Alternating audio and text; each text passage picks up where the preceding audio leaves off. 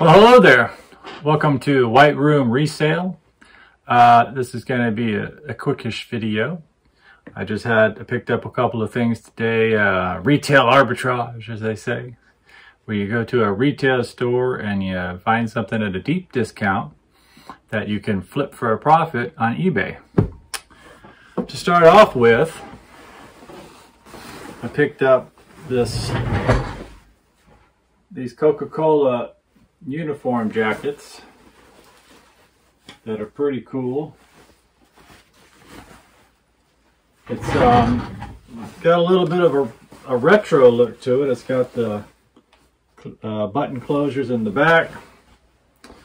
It's full zip, of course. Kind of a Dickies vibe to it. Coca-Cola patch on the front, larger Coca-Cola patch on the back. Got these at Ollie's. Ollie's is a discount place, and they had their price of $20. However, this was in the $1 bin, so I got 7 of these for $7. I picked up a similar jacket, except it was a heavier weight and they were smalls. It was a little bit thicker jacket, more of a waist length. These are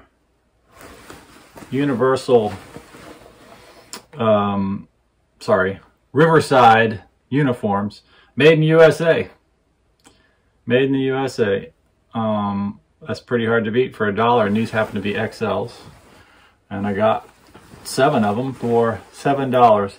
I'm gonna try for the other jackets I sold for $30 each. I paid $1 for those also. I'll put them right there. Like I said, they're a little different. They were thinsulate, so they were insulated jackets, but not that different. Then there's a Dick's it's not even an outlet. It's Dick's Sporting Goods has been putting up these stores where they're putting out of season or whatever, end of season, out of season clothing, and just basically blowing it out. And they had these Merrell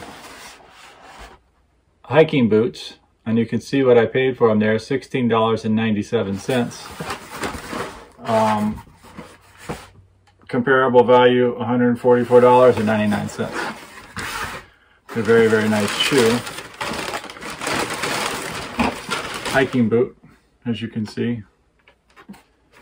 So what I did was they had other sizes, but I decided to go just with big sizes, 12s and 13s. I bought 2 12s and 2 13s, and then I bought a 9.5 for me. So I'm hoping that one of these will pay for everything, because they are selling. There's not a lot of them listed, but more have sold than have listed. The last one that sold was $89. I think it was $89. I can look it up and maybe put it here. $89, free ship. So, well, that won't pay for all of them, but it'll pay for some of it. Anyway, I'm hoping to profit about $30 per shoes. So I think that's pretty good. Now, this is a tough way to do things, retail arbitrage, I found. Now, there's some people that just roam around and go to every place all the time, TJ Maxx, and you name it. You name any of those sort of discount stores, or even Walmart, and go to the clearance aisle and they just go all over the place and buy things on clearance. I don't have a lot of success with it unless it's something so drastic like this. If it's this drastic, where there's a wide range of profit availability, I mean, those jackets are actually cheaper than I could buy in a thrift store, and they're brand new. So $1, if you invest $1 in something and you make $1 back, that's 100% profit. So I hope to make more than $1 on those. Like I said, I'm going to shoot for 25 and see what happens. One person, the other jackets, one person bought all of them. So I don't know if maybe he is going to resell them. I don't know. I don't care. If he can, if he buys them at 30 and sells them for 60, more power to him. I'm actually going to, as soon as I list these, I'm going to message him and say, I got these, you want these?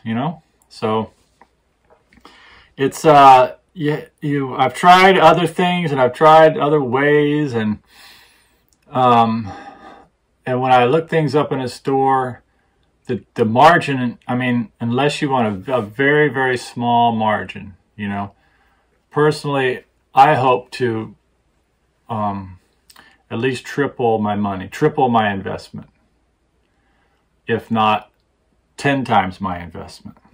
So if I pay $2 for something, I'd like to sell it for 20.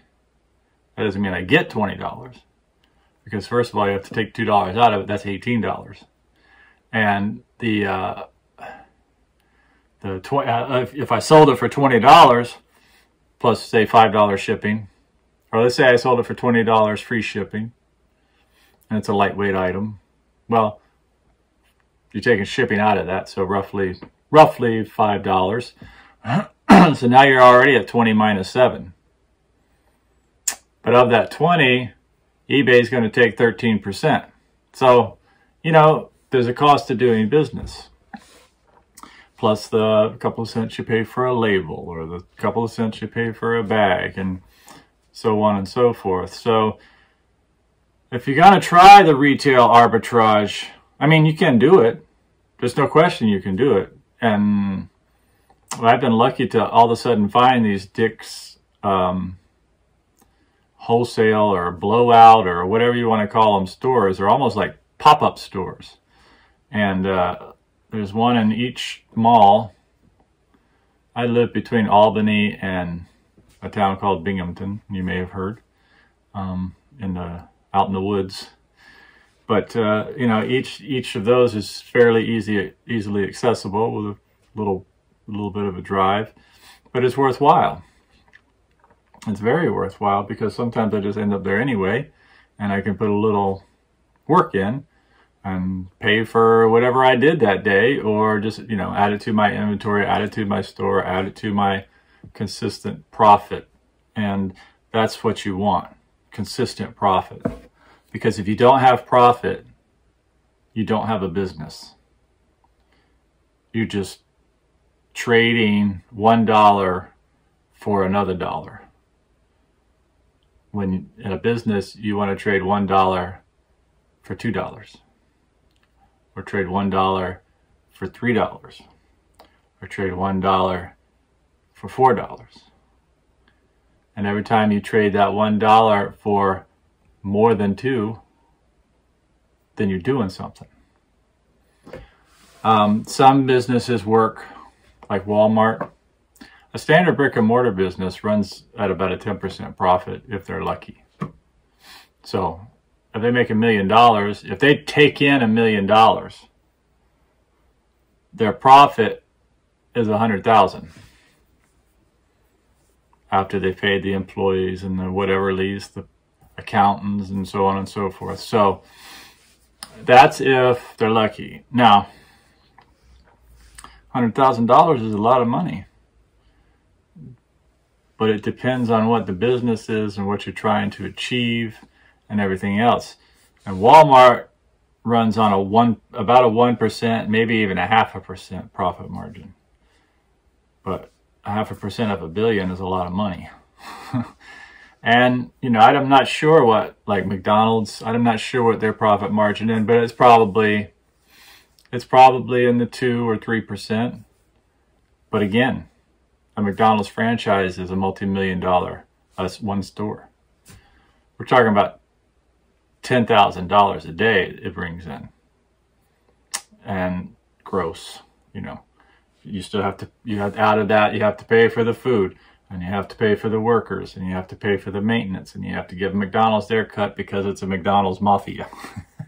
That's just how it is. If you want a McDonald's store, you have to have $1 million in the bank. You can't borrow money to buy into a McDonald's franchise. You have to have $1 million in the bank, and you got to pay them their cut right off the top. And every year, I think you have to pay them their cut, you know. But people are going to show up if it's McDonald's, because it's McDonald's, man. It's everywhere. So anyway, I just thought I'd show you those couple of things, and I hope everybody's having a good day, a good Monday, and remember to take care of yourself first so that you can take care of other people. Peace.